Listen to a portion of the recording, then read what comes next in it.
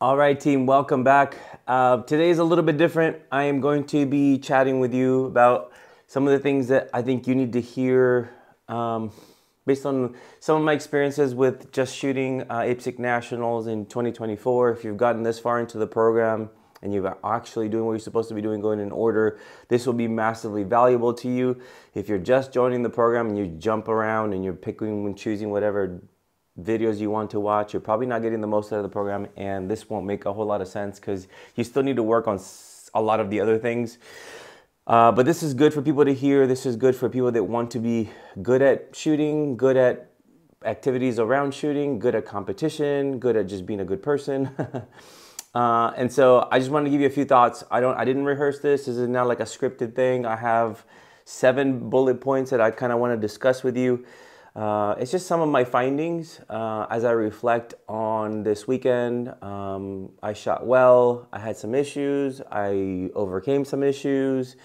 I guess I can talk about the match a little bit. On day 1, I had 3 no-shoots. Very, very uncharacteristic of me. It was a 3-day event, and in the first, I think it was 4 stages. So the first 2 stages I had a no-shoot in each. And I think on stage 4 or 5, I had another one. So very, very uncharacteristic of me. What do you do with that? You have, I don't know, 19 stages, I think you have to shoot over 3 days. And you already grab 3 no-shoots on day 1. Do you just let go? Do you disconnect from what your job is? Do you recover from that? I chose to stay connected to what I'm supposed to be doing. So I had some issues on day 1, came back strong day 2, performed to the best of my current ability. I didn't try to make up ground by pushing. People like to say that they were pushing. I don't even know what that means. I performed thankfully to what my current skill is, and I think that's how you always feel good about your performance, if you're performing at your current level of skill. If you're trying to perform like somebody else, you're trying to copy somebody else, you're not going to, at some point it's going to bite you in the butt. And yes, sometimes you'll get lucky and get a decent finish or catch up a little bit. But I am always happier when I am performing on my level and I get the placement I get, rather than the very inconsistent rushing, trying, hurrying that sometimes you'll get lucky on and connect with. And then most of the time it'll bite you in the butt and leave you very disappointed because you made a lot of errors in addition to what you already had going on. So I ended up in 39th place, which on a national level, that's a really good finish in my opinion. 81% of the winner. Person that won this year was Jacob Etherington. He is a full-time, I think, Army team shooter. He gets paid to shoot, full-time living shooting. Benefits, paycheck, unlimited resources when it comes to training and ammo, like a savage, right? Mason Lane was within like a 0.5%, so another savage there. But tons and tons of great shooters came out and performed very well. Just to put in perspective, like the multi-time champion Max Michel was in 20th place. Like, he's a savage and like a hero of mine. Like, it was a stacked carry optics field. They call it production optics in IPSC. And I was able to grasp an 81% at 39th place, which is, for my current level of skill, feel like it's very, very good, and it's going to help me move forward. So that's the synopsis on what happened at IPSC Nationals. Let me talk to you about like some of the things that I want to talk. So the first bullet point is confidence comes from over preparation. People oftentimes will go to even a local match and feel nervous. They feel like they need to rush and they want to go fast. And I mean, you probably have experienced this, right? Like the beep goes off and you start feeling like you need to do more.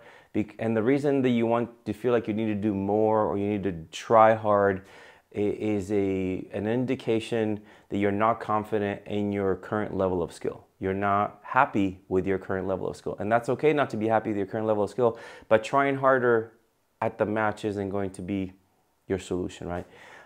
So the way you can feel some confidence and like diminish that nervousness, anxiety, and all that stuff is to over prepare in training so that when you show up, you know what your draw is going to be. Period. You know what your reload's going to be. You're not going to have a faster reload. You're not going to have a faster draw. You're not going to have faster transitions or faster splits at the match that you didn't have in training. So perform that. And I think if you would just abandon yourself to over preparing to your current level at home in dry fire or at the range in live fire and anything in life really, right? If you would just over prepare to your current level of skill and just perform that, I think you would walk away happy. But people feel anxious and stressed out because of the lack of preparation or lack of trust in their preparation. In other words, you don't trust your training strategy, and I think that's a massive problem.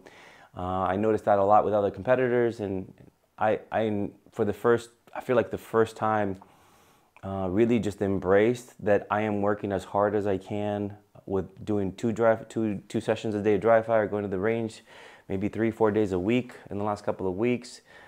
Really feeling like I am over preparing so that I can perform my current level of skill on demand, which performance on demand, you guys know that it's important to me. And so I noticed a lot of other people stressed out and trying and rushing and hurrying and doing things beyond themselves. And I think it's a lack of preparation and a lack of trust in the training strategy, feeling like I have to do more at the match to keep up with everybody else. And I think it's a mistake. So to the best of your ability, before you go to a match, before you do anything that you deem of importance in life, like prepare to the best of your ability and then just trust that what your preparation was, that's the best you can perform, the best you can do now. Now, if you don't like where you end up with that, then you have to go back to the drawing board and go, okay, what else do I need to train on? What else do I need to fix before I do this X thing again? All right, so that's one. Confidence comes from over preparation. 2, everyone will make mistakes and you need to stay the course. I learned that over the last couple of years because I have had like mistakes. Obviously, everybody makes mistakes at a match, but I have been in matches where I'll make a mistake and then I would allow the match to kind of take a little bit of a sideways turn. In other words, like I'll underperform a little bit, not to make more mistakes, or I over try in order to make up ground. And I have learned over the last couple of years that that's definitely a recipe for disaster, and I did not do that this time. My decision was, as soon as I saw those things happening, I was like, you know what? Next stage, I'm going to, again, perform at my current level of skill. I'm not going to try to go faster. I'm not going to try to rush to try to make up time. I'm also not going to underperform. I'm not going to under-try in order to not have the error again. And so I think that's really important that you remember that you should continue to do what it is that you are able to do. So underperforming to avoid mistakes is not a solution. Overperforming or trying harder to make up ground is also not really a great solution. Now, there's probably a place for overperforming a little bit. Like if you're in the top 3 spots and you have a chance of possibly winning like a national title or an area match or something like that. All right, maybe there's that last stage or the last 2 stages and you have maybe just a couple points behind. Maybe that might be the place to, throw down a little bit. I'm not sure. That's like a strategy thing, but it's left up to those like very, very high elite performer guys. For most people, just do your job, stay the course, and don't worry about the mistakes you've made. Everybody is going to make mistakes. There will be. I saw multiple national and world champions at this match. And everybody's going to have an error somewhere. They're going to shoot a no-shoot. They're going to miss a position. They're going to have makeups that they didn't intend to have and all that stuff. So just recover to the best of your ability and keep going, knowing that everybody's going to make a mistake, especially the longer the match it is, right? So a local match is only 7 stages, but a 2 or 3 day match, there's more opportunities to make mistakes. Just whatever happens, recover to the best of your ability and keep going, all right? So don't dwell on your mistakes. Which leads me to the next point, how you talk to yourself about yourself and how you talk to yourself. So how you talk to yourself personally, internally, and how you talk about yourself to other people is very important. You can't be the person that's constantly talking about, oh, I'm a dumpster fire, or this was a dumpster fire stage, or look at the thing that I did here. And I even see people like posting this stuff on the internet. I think it's really bad. It's not going to support your progress in any way. Self-deprecation feels good for a second, and then it's like, okay, how did that move you closer to your goal? So please stop posting on the internet your errors, your mistakes, your poor runs of things. Please stop talking to your squad mates or your teammates about like some bad thing you did. Like, it's okay, like if you need to debrief that, if you have a person that you're like, I have teammates that I get to shoot matches with. If you need to debrief that really quick, cool, debrief that there. And as soon as you've identified what the problem is, instead of dwelling on the problem, identify what the solution is to fix that problem and think about that thing.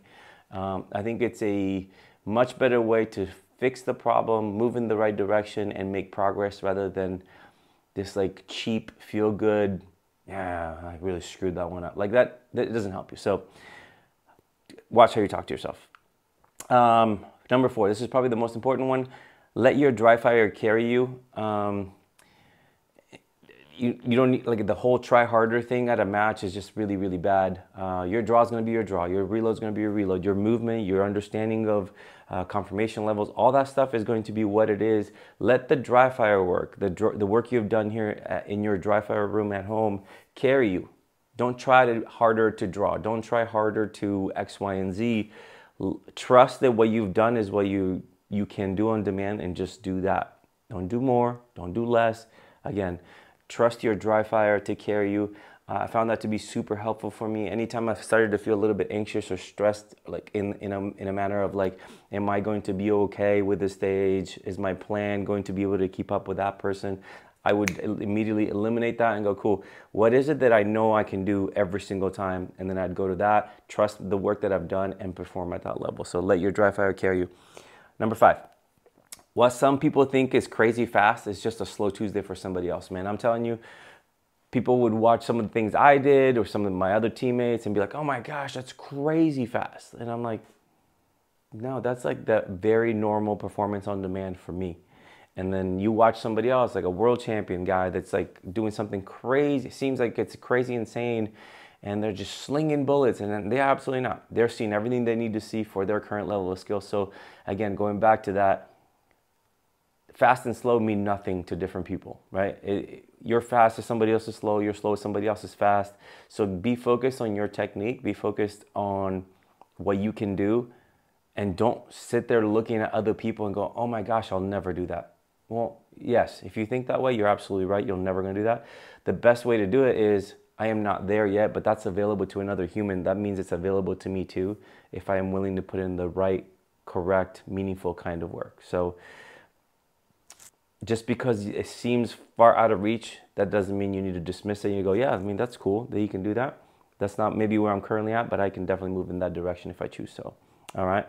Number 6, be helpful. Pace targets, celebrate others, and encourage others when it's appropriate. Man, there was a lot of like European dudes on our squad. There was people from all over the world shooting this match.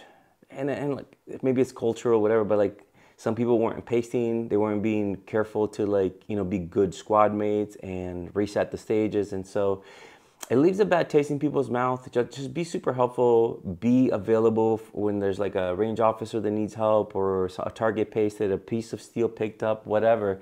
I think people will remember that, and you develop like a good persona. So again, this is not just pertinent to like shooting matches. Like when you take a class, be available to help. Be supportive to other people.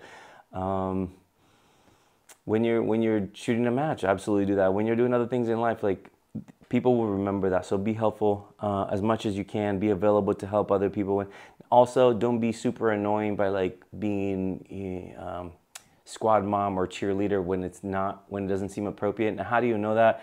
It's like, if the shooter has just finished the stage and they're very upset because they did something clearly uncharacteristic of them, like, you encouraging them is not a good place.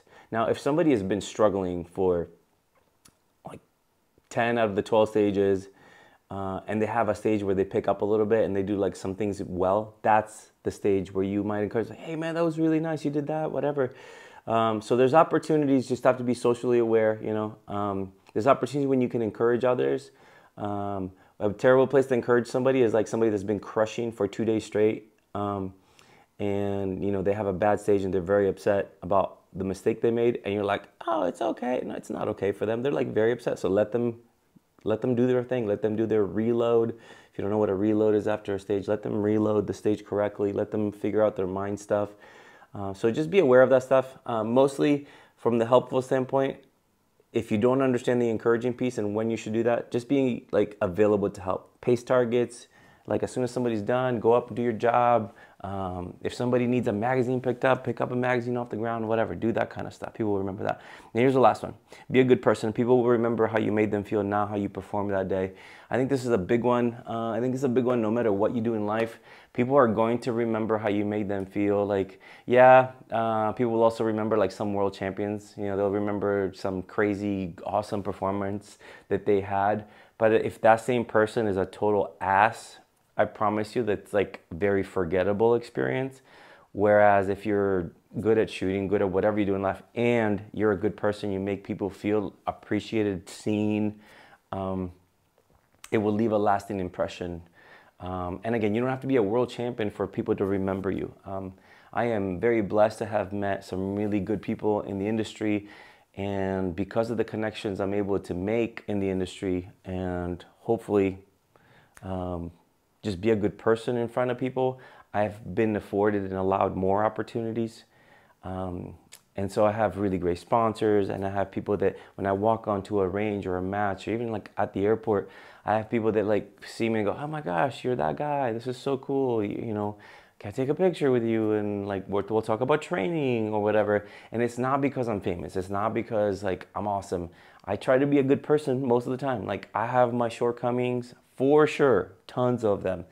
But for the most part, when you're around people, when you're in your industry, whatever your industry is, or if you're just like getting into matches and whatever, be a good person so that people can feel like you see them, you appreciate them, you're not talking down to people. I know my joke in class is often like, sit down so I can talk to you at the beginning of the day, and I like to talk down to people. Like, that's not a thing. That's not why people keep coming back to class, right? That's not why I have like some of the most loyal alumni on the planet and clients that keep coming to class. It's because I see you, I want you to be better, I'm invested in you, and those are all true statements. I genuinely want you to do well. Even here on this dry fire program, of course, I genuinely want you to succeed. I don't make 2 videos a day for essentially a couple bucks a week. No, that's not why I'm doing that, right? Sure, the financial thing motivates me. Obviously, I want to be able to provide for my family, but it's not that much money. Let's be honest. I'd have to have thousands of people on this thing to make it worth it. But you know what does make it worth it is when I get those messages, and I keep getting them lately. Tons of people going, hey man, I'm in the dry fire program. I'm making this progress. I was able to do this. I'm able to do this that I wasn't able to do. I'm starting to compete. Or some people are like starting to do class up in competition. I've had people come through this program. They are now master level shooters who are as good or even better than I am. And I love that. Do I want anybody to beat me? No. But man, is there anything better than for a teacher to have a student get as good or better than them because they were like super dedicated to their craft? It's not me, it's them. They picked up the information just like you, hopefully are picking up the information, and you're working on your craft for you to be better. And I hope one day you can crush me in something, you know, shooting related or whatever. But at the end of the day, going back full circle to make people feel good about themselves, make people feel like you're a good person, you're invested in them in some level. You don't have to be fake about it. There's people that I met this weekend that I may never see again, but I was invested in them while we were shooting together for 3 days. If they needed something, if they needed a bottle of water, and I was like close to one, here man, there you go. Your magazine's right here, here's a towel, like, you know, wipe that magazine. Or at the end of the stage, while they're looking at the scores, I'll pick up their dusty magazine, clean it up on my pants, and give it back to them. Maybe somebody else is like, you know, coming a little late to pacing. I'm like, hey, don't worry about it, I got it. I'll pace their target, whatever. Anything you can do to make people feel like you see them and you appreciate them, you treat them like good human beings. You're not sitting there with your like, you know, fancy jersey. I got my fancy Beretta jersey. I'm not gonna make people feel like jerks because they don't have one or because they're not sponsored by a manufacturer. I'm blessed to be able to do that, and I want to communicate that by what I do and what I say. Not, you know what I mean? Like, I'll stop it there. I just want to make sure that of all those points, like this last piece is very transferable to other life things, and it's very important that you keep that. You want to make sure that you treat people in a way that they can remember you for making them feel like a good. There's tons of people that when they get to a certain place, they're like not cool with people, not nice to people. And at some point, that same person that you didn't make feel good, you didn't appreciate, you didn't whatever, you were maybe nasty to them or mean to them for whatever reason, that person may be in charge of something that can definitely help you. So from personal experience, I'm communicating this to you. I'm telling you now, like, allow everybody around you to be like proud of you. Allow everybody around you to like appreciate you because you're a good person, and so many things will come back around to you. I would say probably 80% of my sponsorships have all been because of relationships that started years ago. I try to be a good person in and around people, in front of people, and then these things turned around and people called me, hey man, like, you did this thing for me many years ago. You made me feel this way, and you helped me with this thing, whatever. And all these things are coming back to, like, now that I'm in a place where I can help you, I'd like to help you back. So from personal experience, hopefully some of these bullet points will help you move in the right direction. I know it's not necessarily just dry fire related. We did talk about how dry fire can carry you in a performance and how to over prepare and all that stuff. But I think it's important that you keep these thoughts as you develop as a person, obviously for sure as a shooter, and if you go into competition shooting, these things are all very important. I hope you will take notice of them. I hope you will put them into practice. And if you have any questions or you have any thoughts on any of these, or you maybe disagree with some of these, let me know. I am going to be recording a bit more content here over the next couple of days. You're going to see a bunch of stuff coming your way. We're going to reinstate some of the appendix stuff. I know for the last month or so, I've done a little bit less appendix work because I was focused on the IPSC stuff. But if you want to see any content or you have anything that you have questions on, like some of the other people have taken advantage of, please ask, and I'll get content that's relevant to you, important to you, and you know what to do. Get after it.